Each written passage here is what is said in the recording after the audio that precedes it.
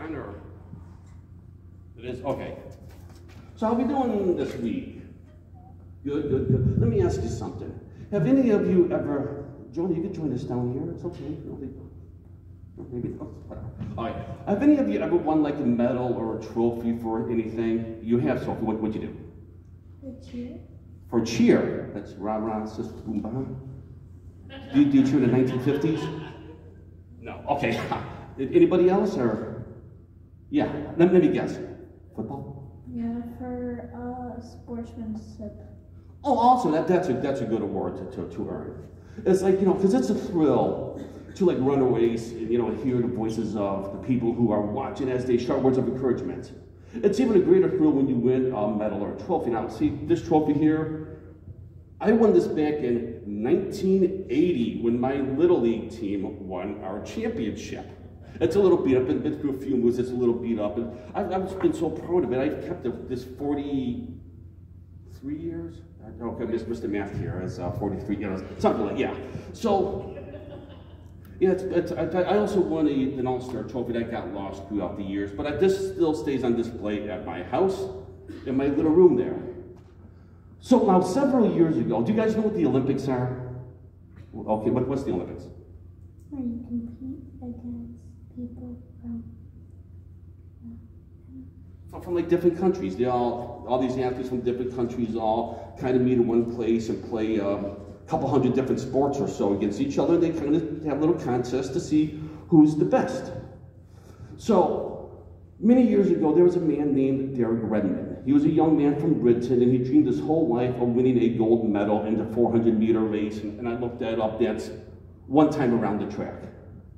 So he had worked hard to get to the Olympics, and his dream was within his reach, okay? He was in the semifinals and was running the race of his life. He could see the finish line just ahead as he rounded the final turn. Suddenly, he felt a sharp pain in the back of his leg, and he fell to the track and tore a muscle in his right leg. Oh, no. So as the medical attendants ran toward him, Derek struggled to get to his feet. He started to hop toward the finish line on one foot in an attempt to finish the race.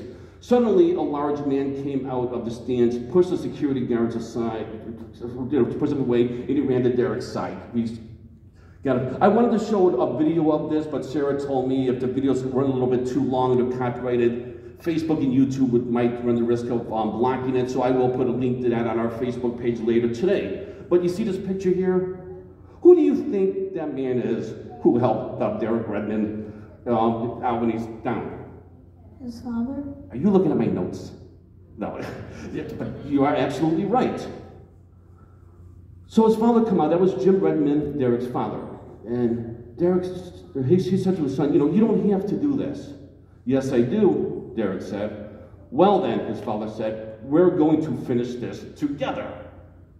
And they did. They stayed in Derek's lane all the way to the end. Now at first, the crowd watched in silence, and then they rose to their feet and cheered, and some even wept. Now, Derek Redmond, he obviously didn't win a gold medal or any kind of a medal for this, but he walked away with the incredible memory of a loving father who, when he saw his son in pain, left his seat in the stands to help him finish the race. So that's what our Bible lesson is about today. It teaches us that life is like a race that has been set before us. We may struggle and face obstacles, we all do, but we have a great crowd of witnesses who are cheering us on. I think everybody here could be part of our witnesses cheering us on. Let's cheer them on. There you go. Yeah. And we have a Heavenly Father who loves us and will help us when the pain is too great. We have a Savior who left his place in heaven and came down to earth to show us how to run the race. If we keep our eyes on him, how can we help but finish the race? We may not finish first, but we will finish the race the right way.